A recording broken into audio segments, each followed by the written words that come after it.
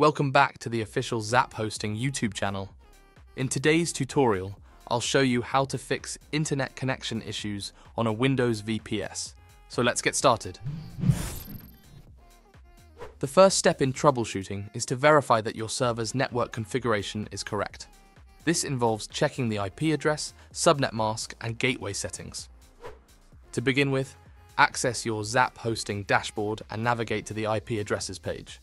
This page displays all the IP addresses assigned to your machine. Checking this information now is important because it helps ensure you have the correct IP details for later configuration steps. If you're unable to connect to your server through RDP due to a non-functional internet connection, there's an alternative method you can use: VNC Console. The VNC Console is available directly through our website, allowing you to access your server and resolve issues even without an active internet connection. To access it, go to the Tools section in your server's web interface panel and select VNC Console. Then click on the Open Web Client button. A new browser window will pop up which will show you the lock screen of your Windows VPS. To log in, click the top right button to send the unlock command to the server, then enter your server's password and log in. Then, navigate to your Windows Network Adapter settings by going to Settings, Network and Internet, change Adapter Options, Network Adapter.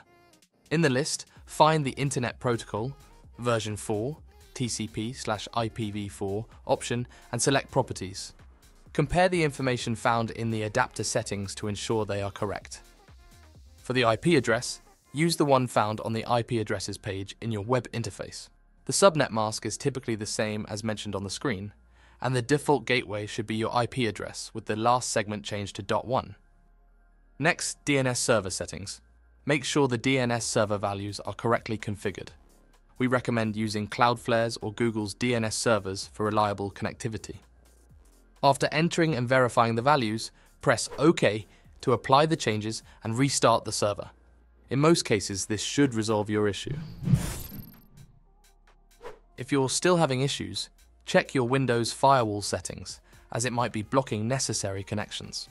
Use the Windows search function to open Windows Defender Firewall settings and select Turn Windows Defender Firewall on or off from the left menu.